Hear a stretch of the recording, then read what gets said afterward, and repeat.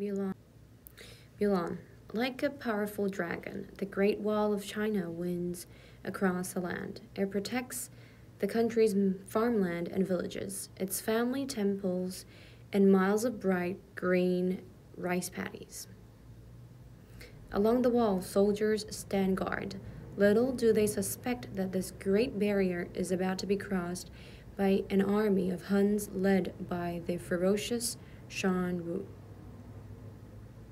One afternoon, a young woman named Mulan sadly returned home from the village. Making a good marriage was the way a young Chinese woman brought honor to her family.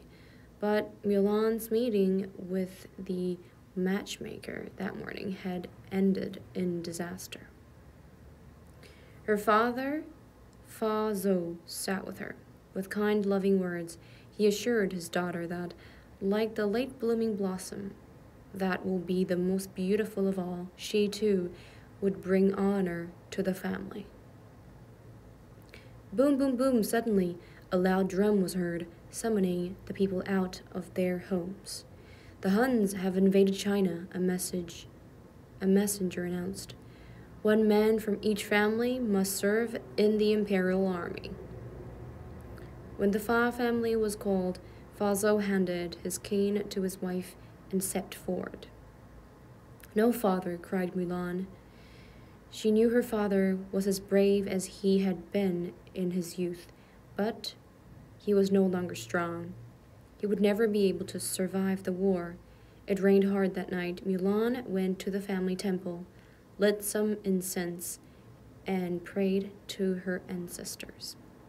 She had made her decision. "I will take father's place," she said.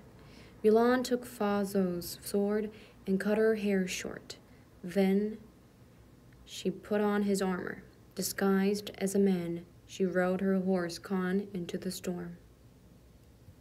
A tiny dragon named Musu soon raced after her.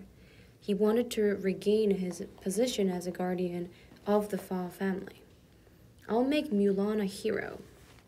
That'll show the ancestors," he said. A cricket named Kriki hopped along beside him. "I know I can help," he chirped. "I'm a lucky cricket." Mulan wasn't sure what to think when Mushu and Kriki first showed up, but she knew she needed all the help she could get. When Mulan reached the army camp, she reported to Captain Shang. Shang was the son of General Li, leader of the emperor's army. It was Shang's job to train the new recruits to be good soldiers. Good soldiers. "What's your name?" Shang asked. Mulan made up a boy's name. "Ping," she stuttered. "My name is Ping." The recruits had trouble with all of the training exercises. The most difficult test was retrieving an arrow from the top of all. The most difficult test was retrieving an arrow from the top of a tall pole. No recruit had been able to do it. Finally, Mulan cleverly figured out how to use strength and discipline to get the arrow. Everyone cheered. They would all learn to be good soldiers. But one evening, Musu and Kriki overheard Chifu, the emperor's aide, talking to Shang. "I will report to your father that your men are not fit to be soldiers," he said. "We can't let him do that," said Mushu. "How will I make Mulan a hero if she never goes to battle?" So Kriki typed out a note and they delivered it to Chifu. "Captain Li Shang, you and your men are needed at the front at once," the note said. Shang set out immediately with his troops. Soon they came across a burned-out village that had been tracked by the Huns. Shang was handed a helmet. It was his father's. His heart was heavy with sadness, but he had to face his responsibilities. "We must go to the imperial city," he said. "We are the emperor's only hope." The men trudged on. Suddenly, hundreds of flaming arrows flew down at them. Then, out of nowhere, Shan Yu's Han army charged at Shang and his men. "Fire the cannons!" yelled Shang. Soon only one cannon was left. Mulan looked up at the snowy mountain peak and got an idea. She grabbed the last cannon and fired. It slammed into the mountain and shook the snow loose.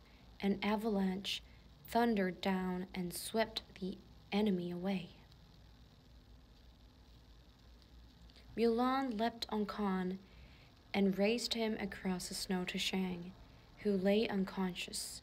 Quickly, she lifted him onto the horse's strong back. Khan skidded dangerously on the steep slope, but the other soldiers helped pull them to safety. When Shang came to, he noticed that Mulan had been wounded. She was taken to the medic's tent.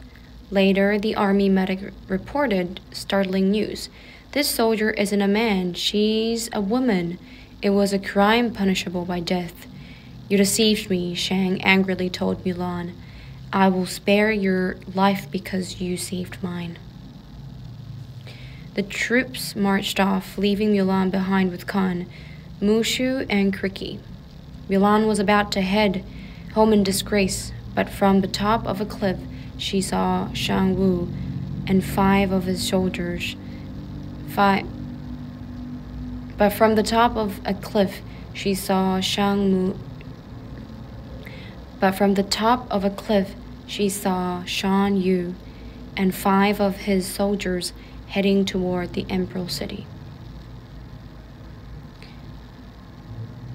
But from the top of a cliff she saw Shan Yu and 5 of his soldiers heading toward the Imperial City. They were still alive. Mulan galloped off to the city. There she found Shang and told him that the Huns were on their way. "You lied once," Shang said. "Why should I believe you now?" But later during the victory ceremony, Shang Yu captured the emperor. Mulan saw Shang frantically trying to break into the palace.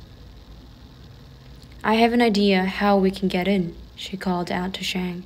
Mulan dressed her 3 soldier friends, Yao, Ling, and Qianpo, in women's clothes so that they could fool the Han guards. Shang followed them, and they quickly overpowered the guards. On a palace balcony, Shan Wu waved his sword at the emperor. "Bow to me," he demanded. At Mulan's signal, the rescuers stormed into the room. The emperor was taken to safety. Shan Yu was furious. He charged at Mulan. She ran into search of Mushu. "Quick," she told him. "I have a plan." She sent him and Kriki off to the fireworks tower. Mulan ran through the palace, making sure that Shan Yu was following her. Then she led him onto the roof. Mushu landed on the roof. He had a rocket tied to his back. Kriki lit the fuse. The rocket crashed right into Shan Yu. Mushu jumped off, but the rocket carried Shan Yu away toward the fireworks tower. Kaboom! A spectacular fireworks explosion dazzled the city. Shan Yu was no more. The emperor bowed to Mulan. He gave her Shan Yu's sword. The emperor bowed to Mulan. He gave her Shan Yu's sword and placed his pendant around her neck. "You are a hero," he said. "You have brought great honor to your country and family." Then the emperor asked Mulan to join his council, but Mulan chose to return to her parents instead. Soon, Mulan was at home enjoying a joyous reunion with her family when Shang arrived. He had realized that Mulan was a very special person indeed. "Would you like to stay for dinner?" Mulan asked him. Mushu was ready to celebrate. He was a guardian once more. "Send out for egg rolls," he cries.